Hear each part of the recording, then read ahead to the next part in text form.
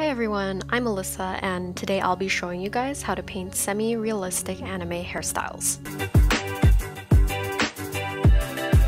So today I'm using MediBang Paint Pro, and it's a free drawing software that you can use. For female hairstyles, I'm going to be drawing a straight hairstyle, a wavy hairstyle, and one-in braids. So when I'm drawing hair, what I'd like to do first is start with a hairline. I'm just gonna sketch that in here, and I'm just sketching in another color, and I'm using the pencil tool. What this hairline does is it serves as a guideline. Once I have my hairline, I'm just gonna create a new layer as well as work in a different color. So for our straight hairstyle, let's see what she looks like with bangs. And you can see how when I'm drawing bangs, it's coming from the hairline. When I'm drawing hair, what I like to do is kind of visualize it into parts. So I like to start with hair at the front, which is usually bangs if your character has any, or any. A lot of anime characters have these hairs on the side. I want to have her hair still growing from the hairline, kind of tucked back. Next, I'm adding a few strands on the side of her head to create more depth in her hairstyle. And once I have that, I can draw the hair at the back. So for hair at the back, I'm just going to figure out, I want hair parting to be on this side of her head. And I can continue drawing simple shapes. I'm not drawing lots of detail, lots of strands at this stage yet. So I have this side of her hair, and then I'm gonna draw the other side. So since her hair is parted here, the flow of the hair is gonna be like this. Now I'm gonna draw basic shapes again. And notice how I'm drawing over the skull, like around the skull. That's to create a sense of volume, because hair doesn't lay just flat on your head unless if it is super oily, super wet. And you can always adjust as you go during this sketching stage. Nothing is final. And just some lines over there to help me express the flow of her hair.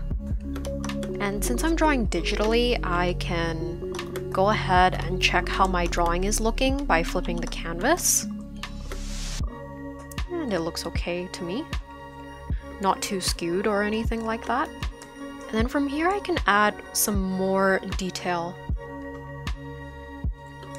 So I'm just drawing some strands near the end of her hair. The hair that's tucked behind the ear. Any strands of hair. I'm expressing the look of layered hair over here, like hair falling on top of each other rather than just one block. And notice how I'm concentrating most of the detail either at the roots, around this area, or near the end of the hair. What we want to avoid including during the coloring stage is having detail like everywhere. So I'm okay with this. Now I'm just going to go ahead and clean it up a bit.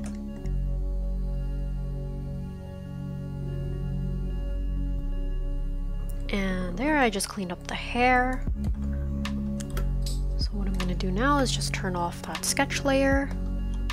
Now you wouldn't really be able to see eyebrows behind hair, but I like the look of eyebrows peeking through the hair a little bit. It's a little bit of a stylistic choice.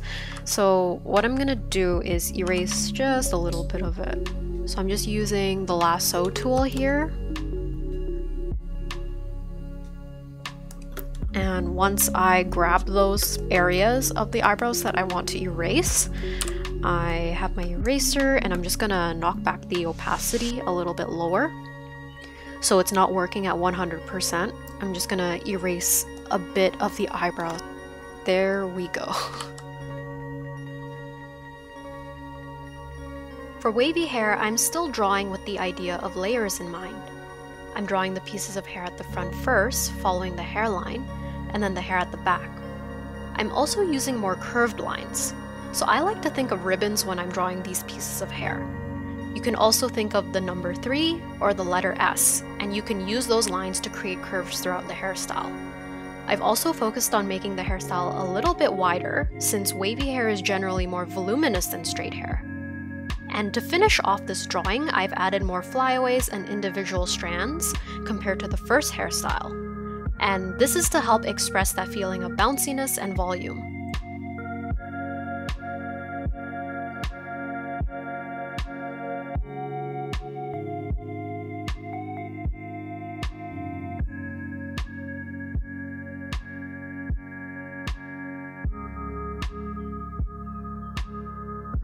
A simple way to draw braids is by drawing a center line first as a guide and drawing these half-heart shapes along it. Here, I'm adding in those shapes to my line and I'm drawing one side lower than the other, and this is because braided hair is hair strands interlacing into another. The sides of the braid will get thinner towards the bottom, and I'm drawing a hair tie and the ends of the hair. After I'm done the basic drawing, I'm just going back and erasing bits of the center line and making the braid look a bit puffier. Next, I'm drawing an example with more movement involved. I'm using the exact same approach by starting with a center line and drawing my half-heart shapes along it and cleaning it up at the end.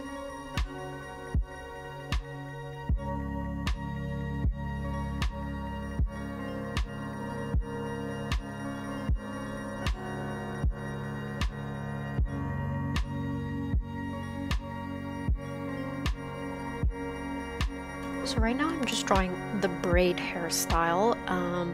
So in my head, she's going to have a hairstyle that has all her hair pulled to this side and into a braid.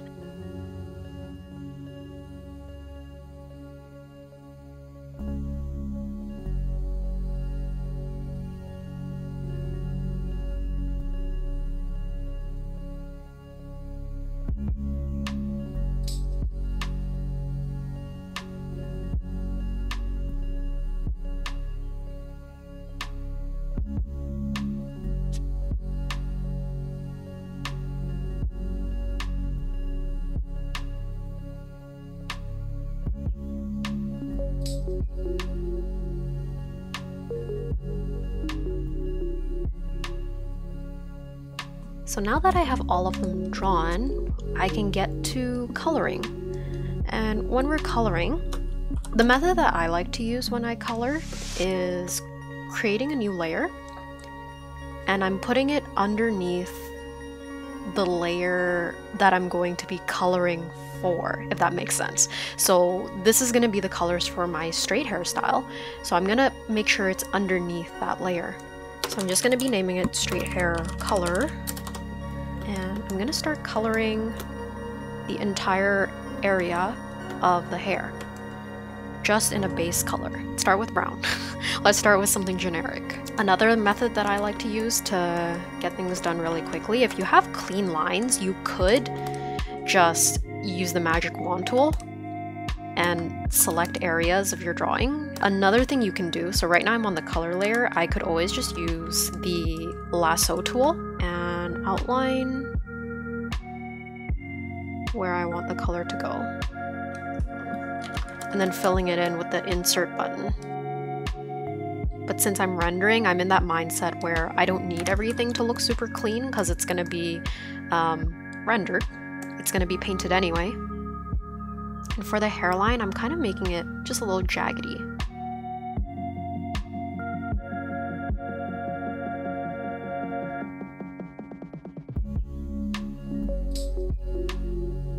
I'm just going to set these lines that I drew to multiply.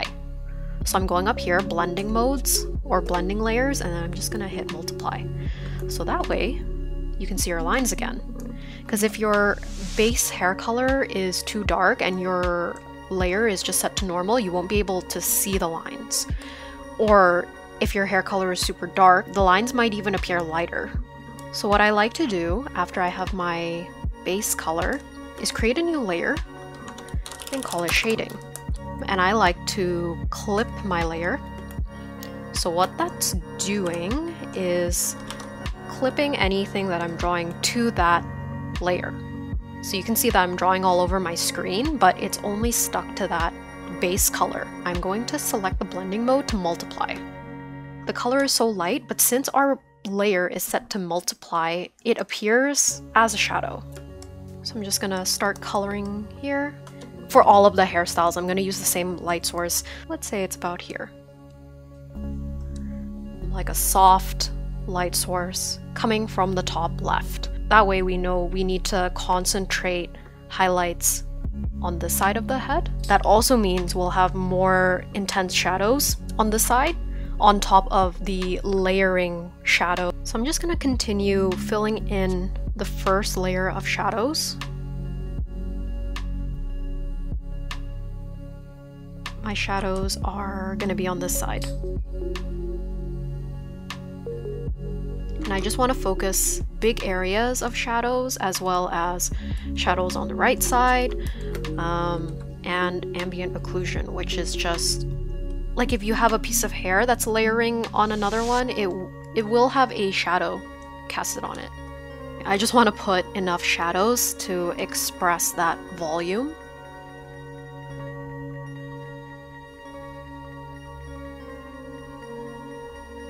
So that would be my first layer of shadows. Now I actually want to make a second layer, and you're just creating more dimension and a wider range of values this way. Now the shadows are just getting darker on the second layer.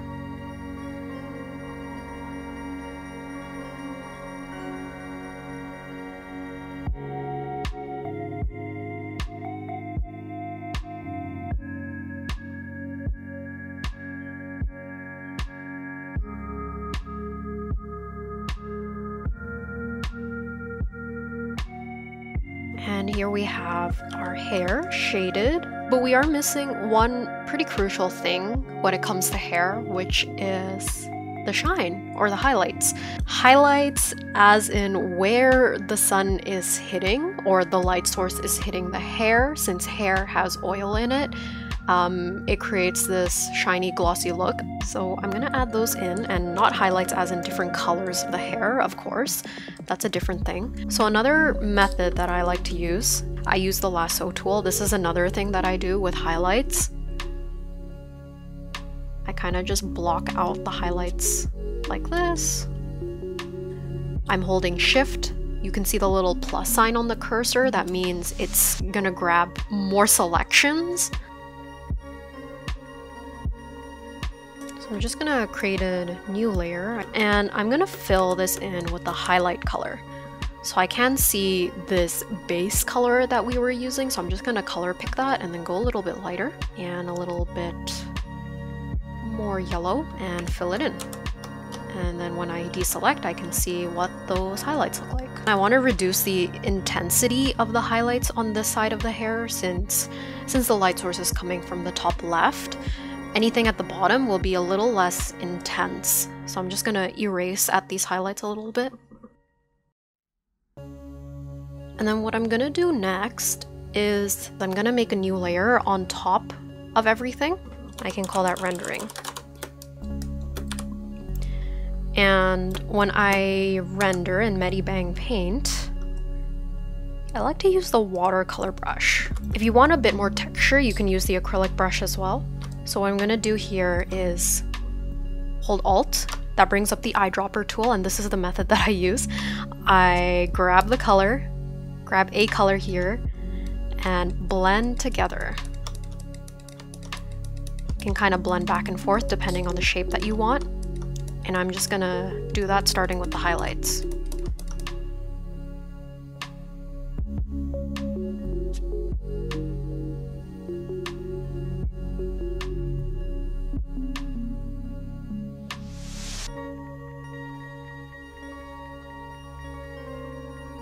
So I blended out most of the highlights, well, if not all of them. Now I'm just working with the shadows and darkening some lines as well. And now you guys can see that I'm just blending out the hairline because before it was just like a bunch of jaggedy lines.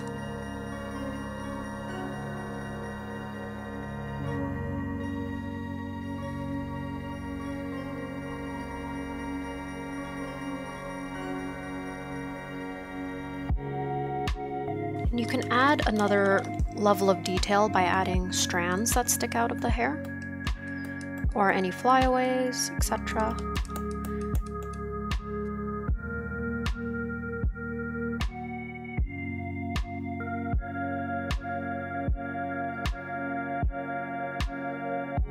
I would put it in areas where there are highlights instead of like this strand of hair in the shadow.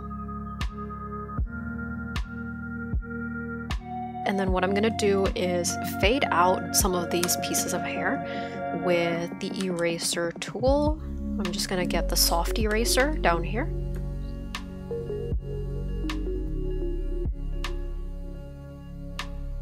And there we go. That is our straight hairstyle. So now I'm gonna start working on the wavy hairstyle. We're gonna use some more fun colors instead this time. I like working on multiply layers when I'm shading because it's a convenient digital shortcut. Instead of having to manually pick out a color myself to fit every change in nuance in my base colors, I just need to decide what I want my shadow color to be, and the multiply layer does the rest. When shading, try to avoid using only black or gray. Doing this can make your colors look flat and muddy. I like to use more red, blue, or violet tones. Here you can see I'm shading with a pale pink on my multiply layer. And since her hair is also pink, it shows up as a natural looking shadow color. So the way that I'm gonna add highlights to this wavy hair is just slightly different compared to the straight hair, since there is more volume in different areas. What I wanna do is treat it more like a ribbon. So when we look at a ribbon, this applies to straight hair too. Like when you grab straight hair and bend it, you'll be able to see these peaks with the highlights. But with wavy hair, it's already there. So we want to treat highlights and shadows on wavy hair like a ribbon. After I've placed my highlights, I'm blending them in by color picking the hair with my eyedropper tool. And then I'm blurring the edges of the highlight with my brush to make it less harsh looking. I'm also blending the outline a little bit on the left side where the light is hitting the hair to create a more shiny look.